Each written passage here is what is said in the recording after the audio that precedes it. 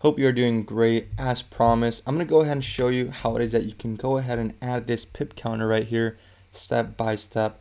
So first things first is you need to go ahead and download the pip counter.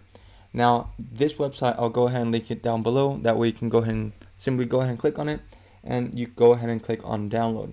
Once you go ahead and click on download, make sure the following, very important. Download must be on your desktop. Okay, if you do have it on the download section, make sure you move it onto your desktop. If not, it will not work. Now that you have it on your desktop, the following thing that you need to do is you need to go over to your MT5.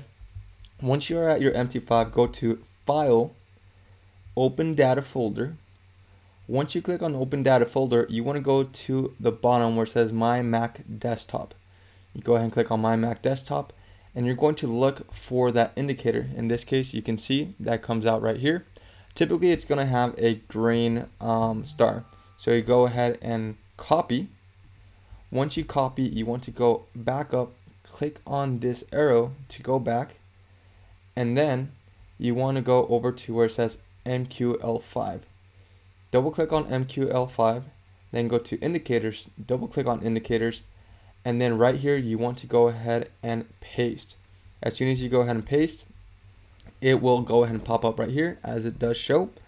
And once it pops up in that section, all you have to do is you can go ahead and exit from here. You can go over to your navigations indicator, click on indicators. So let's go ahead and just click on indicators. Once you go ahead and click on indicators, you will be able to see that it pops up right here. In this case, it says show pip indicator. Now all you have to do is just simply grab, drag, and drop. And once you grab, drag, and drop, it will go ahead and appear. And that is exactly how you can go ahead and add the pip counter on your MT5 step by step. If you like this video, let me know on the comments down below. Let me know if there's something else that you'd like me to go ahead and help you out with, because I would gladly go ahead and do that for you. I'll see you guys in the next video. Have a great one. Bye-bye.